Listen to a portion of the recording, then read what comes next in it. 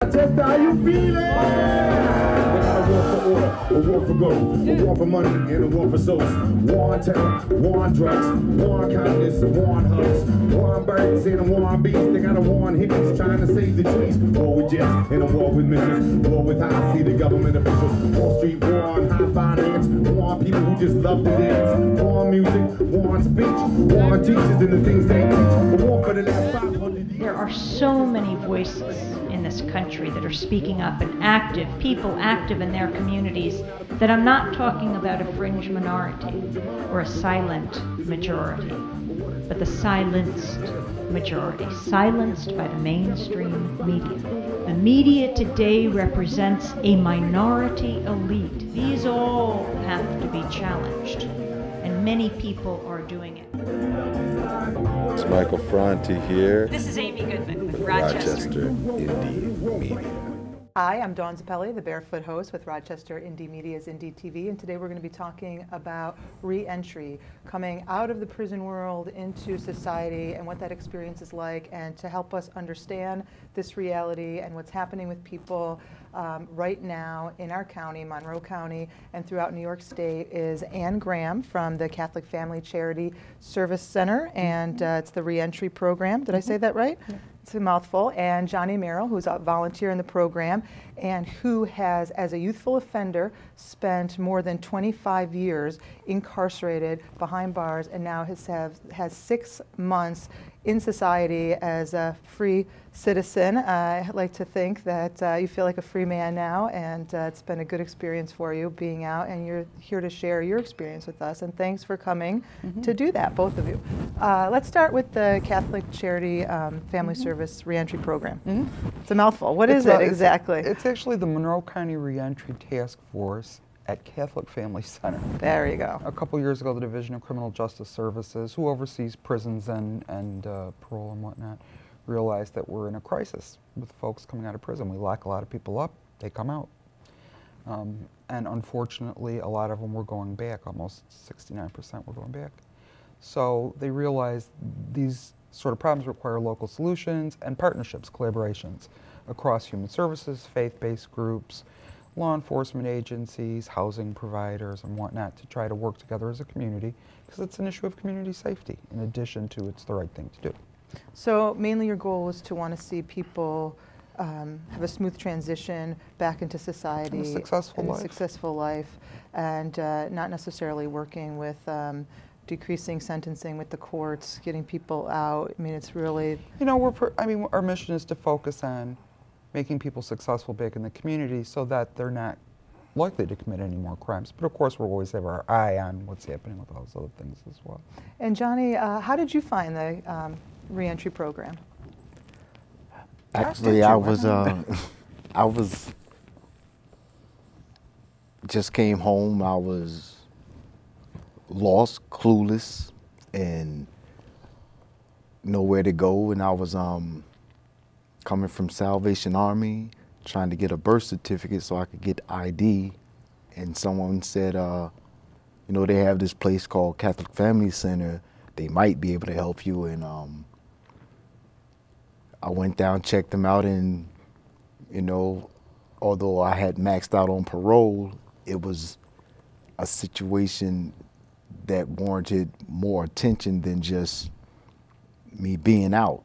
And so they investigated and said, well, listen, I think that you could use our services, and here I am. I've been there since. What does it mean to be maxed out on parole? Meaning that I don't owe parole any more time. So I'm, you know, a citizen with a felony. I've heard that makes it a little easier sometimes, that people who've been incarcerated say if you have to take the time in prison, I don't know if they're being a little sarcastic when they say that, but it's so difficult on the outside to follow all the restrictions of parole that could lead you back, that it's just easier to do the time. Do you think that's true? There's truth to that? There is truth to it, but on the other side of the coin, I mean, being off parole, you're not privileged to all the assistance that you would be able to get if you were still on parole doing right. Because now you're on your own, and if you don't have any support systems, then you're likely to do the easier thing, which is what you knew how to do, go commit more crimes, go get another case, go back to prison, or in this day and time, a graveyard, whichever one comes first. And Johnny's case is unique, I mean, right, because he spent so much time as a youthful offender too at 14, and you're 46 years old and just for 6 months now have been living outside of the prison institution for, as you were saying earlier, just more added parole time that had nothing to do with the initial crime. Just talk about that, bring us back to 14 and those years and what that experience was like and how you couldn't get out from under it. I mean, well, when I got incarcerated, it was, you know, I was naive to the law and didn't understand all the formalities that the lawyers go through to get you to go along with the program. And once you leave that sitting and you go to the prison system, it was a whole nother world opened up to you because everything they said holds no weight. It was just blowing smoke. So once you get in there, it's like, wow, he didn't say this, he didn't say anything about that, I didn't expect this, and now you have choices to make. And in most cases at that time, this is 1980 and 81 now, if you don't stand up for yourself for whatever the reason might be, then you're going to be a victim to somebody for whatever the reason, sexual, financial, or whatever. But if you don't defend yourself, then you're going to be abused, and I refuse to be abused. So you had to fight, and then fighting gets you in trouble. Yeah. And to be clear, the offense that sent Johnny to prison was not a violent offense. And he's 14 years old. Right. I believe any 14-year-old can be, you know, have a chance for reform for whatever offense there is, and does not deserve a lifetime behind bars. So how unique is this? Are we seeing, is Johnny's story really an exception to what's happening? Well, not really, in a lot of ways. I mean, we do get a lot of folks who've done significant periods of time, 15 years, 20 years, more than 20 years. Sometimes those were homicides. And is there a direct correlation? The longer you've been incarcerated, the harder the re-entry is. Just makes. You know, it's like holding a tiger by the tail. How do you let it go? Well, the longer someone is in prison, the bigger the chances are that they're traumatized and they're debilitated and they're institutionalized. And it takes a long time to become deinstitutionalized, and some people never become deinstitutionalized. So we've sort of taken people who had some issues but needed help, and now we've completely debilitated them and turned them loose. And Johnny, when we come back, we're going to have to go to a break right now, but when we come back, we want to hear kind of about your experience coming out and what your challenges have been, and you know, the exciting moments of liberation and freedom, and that moment of like walking out, and what it's been like the last 6 months. So we're going to take a break. You can check out Rochester Indymedia. We have a website. It's rochester.indymedia.org, and you can post an article, you can get involved with us, you can watch our program 2 times a week on public access. Stay tuned. Rochester Indy TV.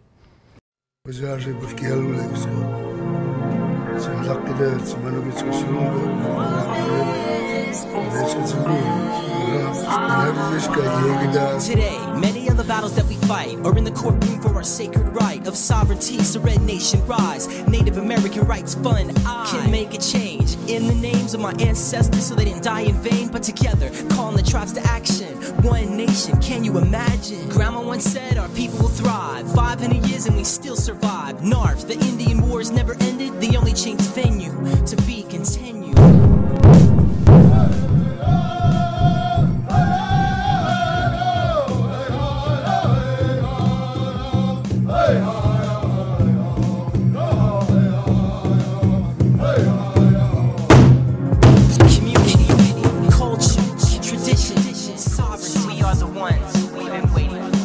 Support the Native American Rights Fund. Visit narf.org. Okay, kids, here we are at the slavery exhibit. Now, as you can see, the slaves were kidnapped from their homes, chained together for weeks. They would cram them onto these ships in very appalling conditions. Thousands of women and children are being smuggled across the border. Sexual trafficking of children. As you can see right here, they were treated like animals. They worked all day long for no pay. In sweatshops raided by police, children forced into slave labor. Some of the slave masters were very cruel. They whipped them and they beat them, as you can see in some of these pictures. Assault be brutal, even fatal. So, before moving on, are there any questions? Does this still happen today?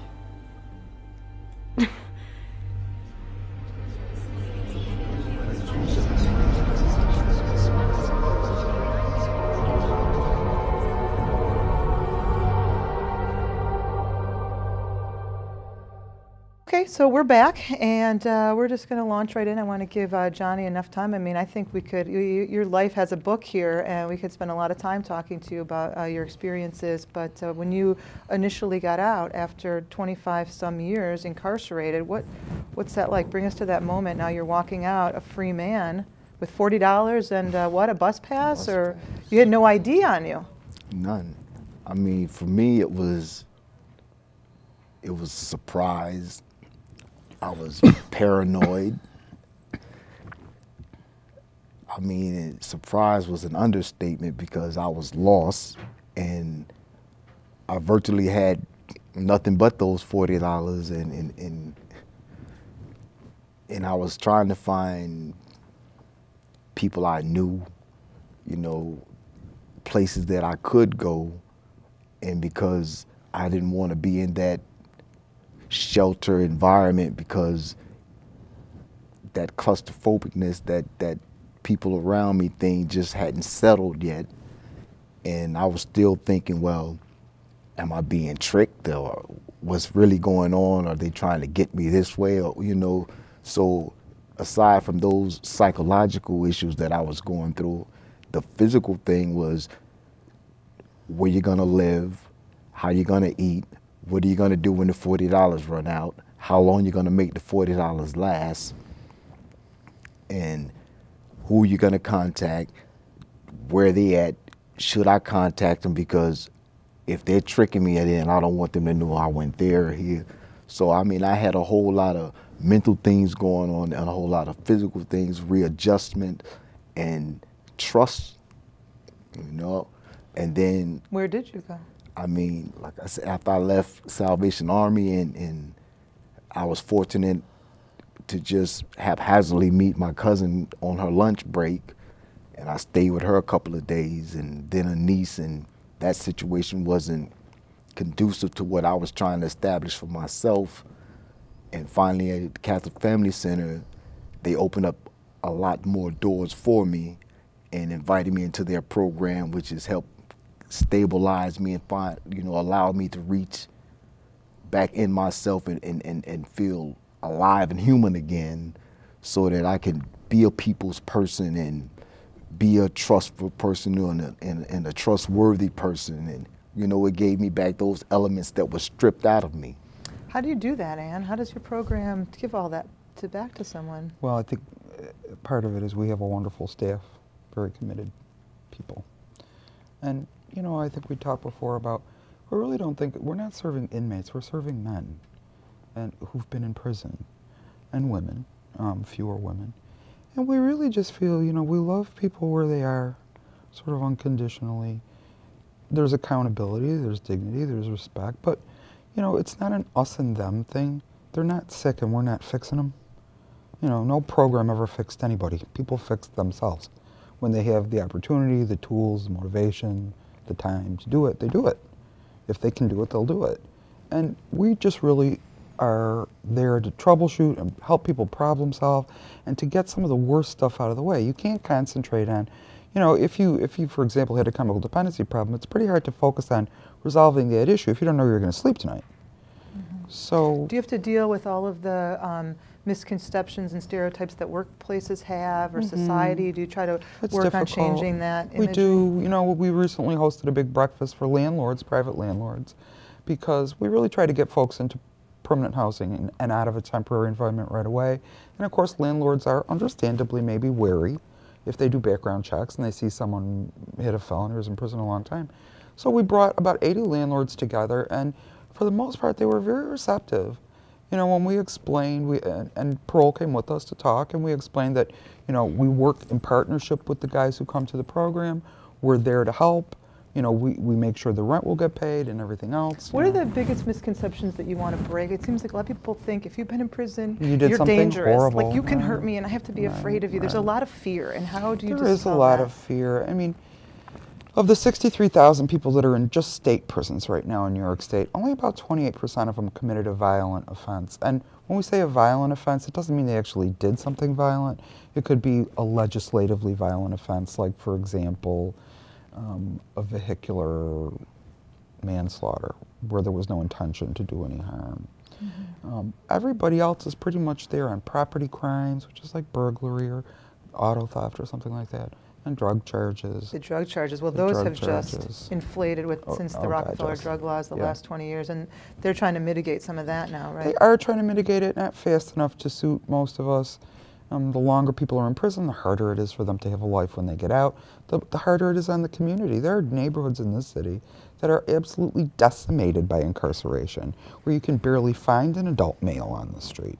An adult male of color or African-American male primarily, well, about 50% right? of the prison population is African-American. And so it does seem like these are economic crimes. They are. There's an economic component to this. There is, you know, or lack of opportunity, lack of education, you know, not the right lawyer, not the right family support at the time. That Yeah, it's very frustrating.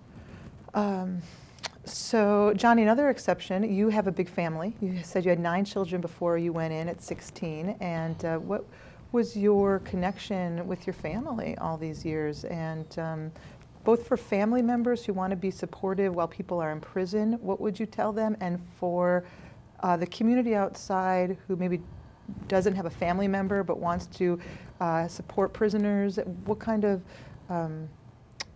forms of solidarity or support, looking back, could have been helpful to you? I mean, all the support that I needed at my particular time of incarceration was there. It was just that the extent of my time was so long that, you know, that thrill of you know, me being gone, me being in this experience was weighing on them after that time, you know, passed by and everyone started growing up and having their own kids, and, you know, their life kept going. My life was still going, but it was at a standstill because, you know, the inside world of prison and the outside society were moving at two different, it's like they were going, you know, at light speed, and here we are traveling in slow motion. So even though we knew the changes that might have been taking place in society and all these different events, it still hasn't caught up. So I've learned. After our break, I hate to interrupt you there, we have to go to a quick break, and when we come back, I want to hear what you've learned and how you're catching up now that you've been back these 6 months out in society here with us. And welcome back, and glad to have you here, and thanks again, and stay tuned, Rochester, Indymedia, Indy TV.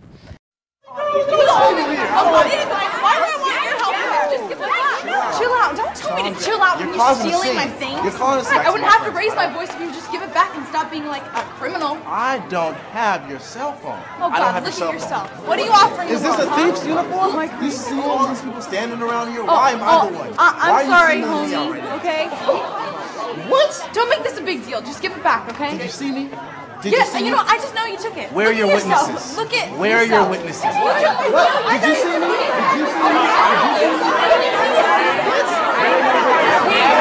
Hey, you left us in the bathroom.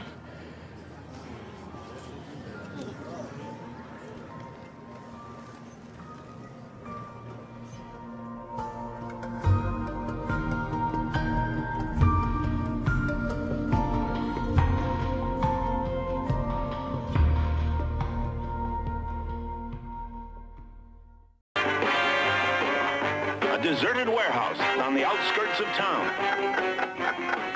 And a ticking bomb spells trouble for Batman and Robin.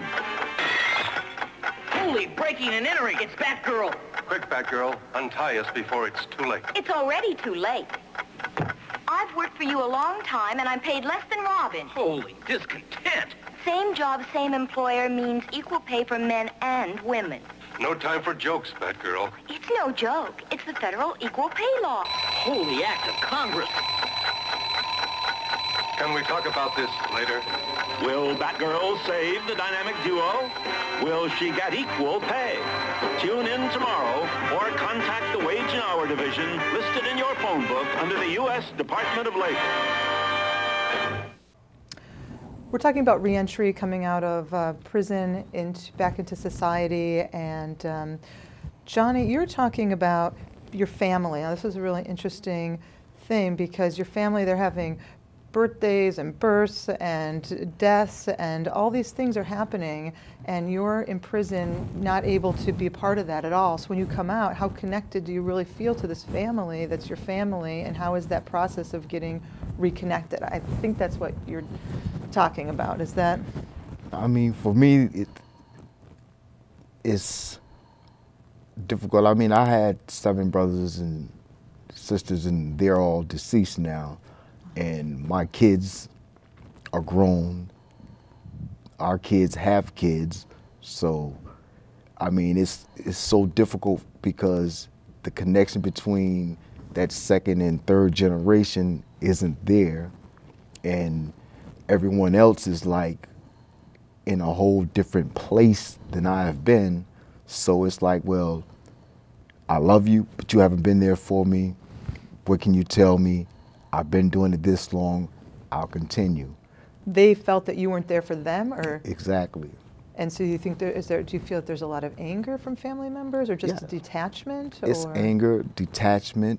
I mean, even though they might understand, it's not enough to curtail the anger for your not being there, whatever the reason have been in their minds. So, Ann, does your program address those kind of family dynamics and the difficulties? How? We really work on family reunification issues. You know, we have 60 beds at Orleans Correctional Facility that we target a lot of services to, and there we really work on trying to heal some family stuff, giving families an opportunity to work on some issues. A lot happens while people are in prison, you know, even when it's not such a long stretch as Johnny did. You know, often there's a woman in the community, maybe with kids, struggling to get along, paying the additional expenses of having a loved one in prison, visiting and trying to bring packages and whatnot. Kids who are growing up without their dad, who are happy to see him come home, but we call it the after the barbecue syndrome, where it's like, it's very exciting for the first month, and after that it's like, don't tell me what to do, where were you when I was? So we do try to provide supports around issues like that. Is that getting better as time goes on now? Are you feeling the connections that you've had some time, so you're sharing these experiences now, and it's slow. It's 6 months, so you have high expectations. Do you feel like you've had to lower your expectations from when you had dreams, and what were your dreams coming out? This is going to happen, and then the reality of that. How different was that? I mean, for me, those dreams weren't shattered, but they were stored so far back because, you know, from that teenager with all these expectations and hopes of his lawyer's words ringing true, didn't happen for so long. And after all the different ordeals that I went through just to get to this point, it's like I had no intention of even being here this day. You've given up so much already along the way. Exactly, and I've lost so much. So I'm not trying to play catch up. I mean, I would love beyond a doubt to reconnect and reestablish a relationship with my kids and grandkids and great-grandkids. But I know that it's going to take time, and I'm willing to work with that. But I also understand that I can't force an issue that's, you know, not there to be, you know, if they want to continue on and keep going and don't want me a part of it, I tried, but it hurts, but I have to move forward. I can't keep going backwards and saying, well, because this pain will kill me, that pain will kill me, this. So it's so many different things that'll tear me down. I try to find things that help build me up. And where do you see now, what are your semi-short-term, long-term goals now that you want to see for your life, this stage of your life? I mean, right now, I just want to get me together enough so that I could stand up and help somebody else. But in the process of doing that, I want to continue to try to find myself. And with Catholic Family Center, I'm able to continue to reach out, explore different avenues, have different opportunities come to me, and embrace those and accept that as family and keep moving on, because without Ann and them, it's like, what else is there to do but go back to the easy thing, which is to do wrong and take my chances with the consequences. So, and the program gives meaning and purpose and opportunity and connection to people, it sounds like. But it sounds, I'm sure there's a limitation with the numbers coming out. So are there other ways that people can help? Like, what are things that people can do? Mentors, people, or even families, a church group who's willing to mentor someone who came out of prison, and that could look like a whole lot of different things. People who are willing to donate furniture or clothing or food.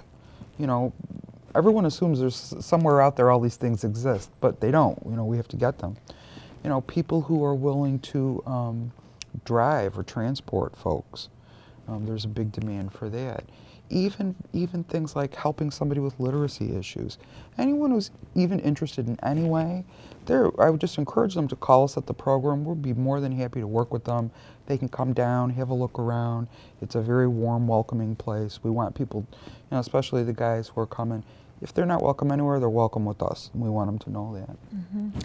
And what would you like to tell people, Johnny, just of, you know, people outside who maybe haven't, or think that they don't, although I was reading the numbers of the population now who've been incarcerated are so high that we could be called a society of ex-felons, that we make up the population as two countries like France and Germany or something of people that have been incarcerated under these felonies because of the way the justice system works right now and the charges and the laws and whatnot. But for people who think that they don't know a felon or have these fears, what do you say to people?